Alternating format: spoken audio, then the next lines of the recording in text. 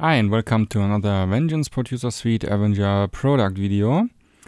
I want to show you in this video the arpeggiator module, which we already have selected here on its default setting. And yeah, basically that's the arpeggio module from our previous product Phalanx, but there are some improvements. But first let me show the basics. Of course you can with right click delete notes, or you can place notes with left click, and if you click on a note and hold, you can set the length, and the squares here represent the octaves. Let me... And of course you also can do semitone steps.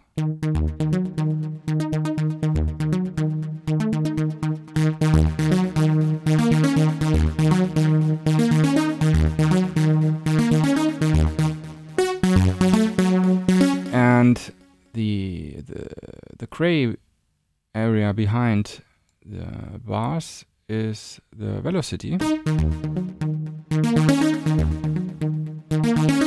can just click and hold and draw it, very easy.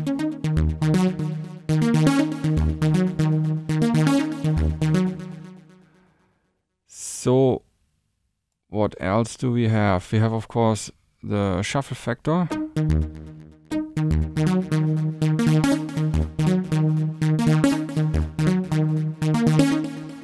We have also the octave range.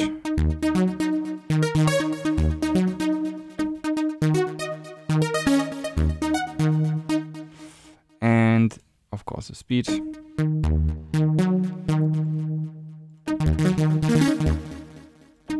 Which also can be dotted speeds or triplets.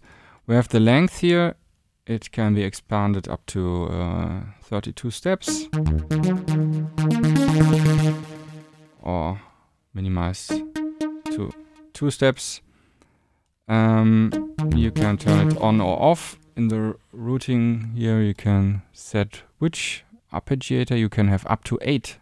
That's unique. You can have up to 8 oscillator modules here, which all work independently from each other, so you can really make complex stuff. The gate time here defines the note length. I have more punchy or steppy short notes. We have here the key range where the ARP should work. For example, for sequence sounds, I always set it to B1. This means the ARP goes up to here, and here you can play with a lead sound or pad at the same time. But I will show this in the key zone video later. So now let's reset it to maximum. Velocity defines which note sets the overall velocity level. The first note you play,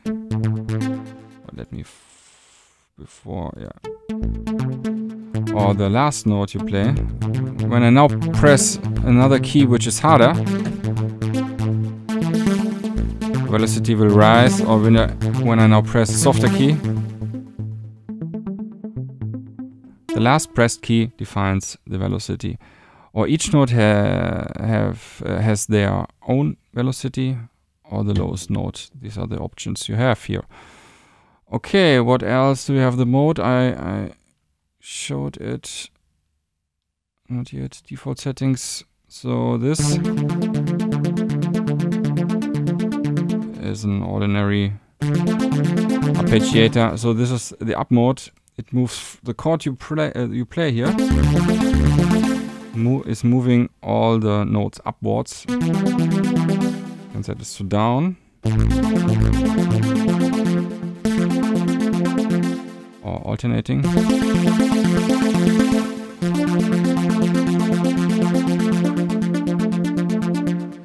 is the first note, I like this more. Order is the order you play them on the keyboard, and random. Place them randomly. The special is the poly mode, which works like that. You can still play chords and they are played back polyphony in the rhythmic pattern, which is here selected, and the velocity, of course.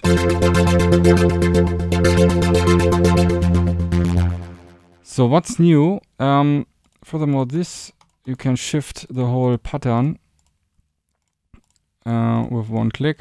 That's great if you have multiple patterns here, which I show now. So let's set them. So the default, you can also shift notes left and right, of course. And what the new thing is here is you have 4 patterns for each ARP. So we are still in ARP 1, and we have A, B, C, and D patterns, which all can work independently, and you can shift the playback by automation, or you can playback in order. You can then, if you just click here on the play button,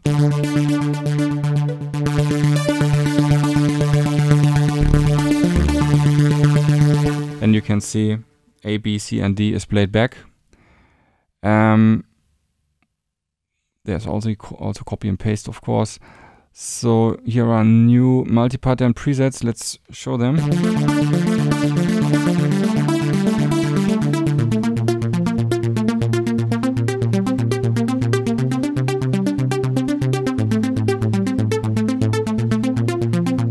And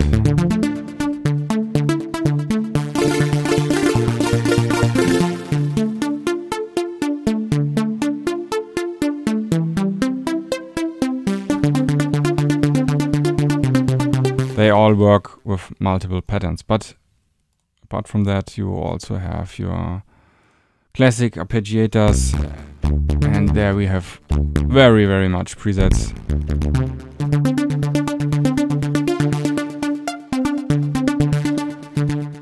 You can spend the whole day trying them out, and yeah, also for drums if you like. So, like I said, each OSC can have its own arpeggiator. We can quickly show this too, or let's show this with a sequence we can load. For example, what can we choose? The Funktown City, for example. You can see ARP 1 is playing back the chords with A and B patterns. Then we have the bass line, which is playing arpeggiator 2.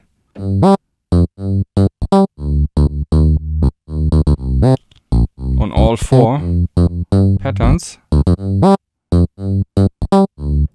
Then we have the lead sound, which does not play any ARP. The high string is playing back this ARP.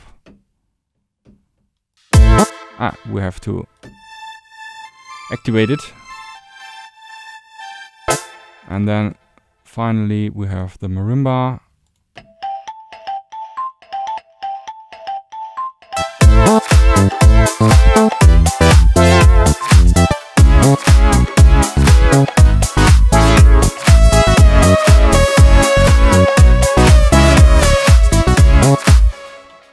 Yeah, so I think that's all for the arpeggiator.